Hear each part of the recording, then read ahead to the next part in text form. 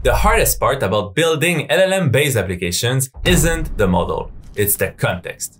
In reality, models like Claude, GPT, or Gemini are all super similar. It really depends on how you give proper context and information, or your knowledge or your company's knowledge, to the model. And this comes down to three things. First, the data that you give, so your inputs. Second, the actual inputs, the prompts, the instructions.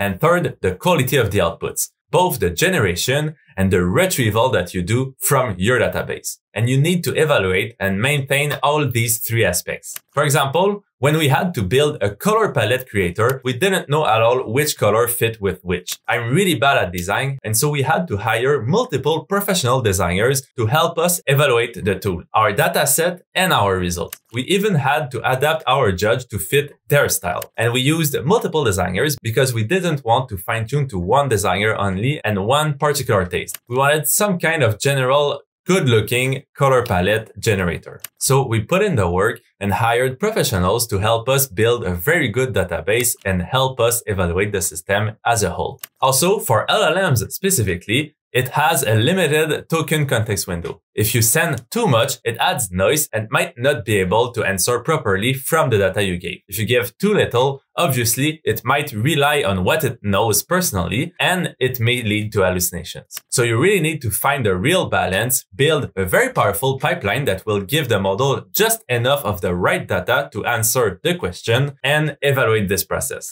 Stop wasting time trying one model and the other. Just build the sustainable RAG pipeline from the start. And most importantly, build an evaluation pipeline to know if you are progressing or not. Remember, the model is just a tool that turns the context and your data into useful and relevant answers.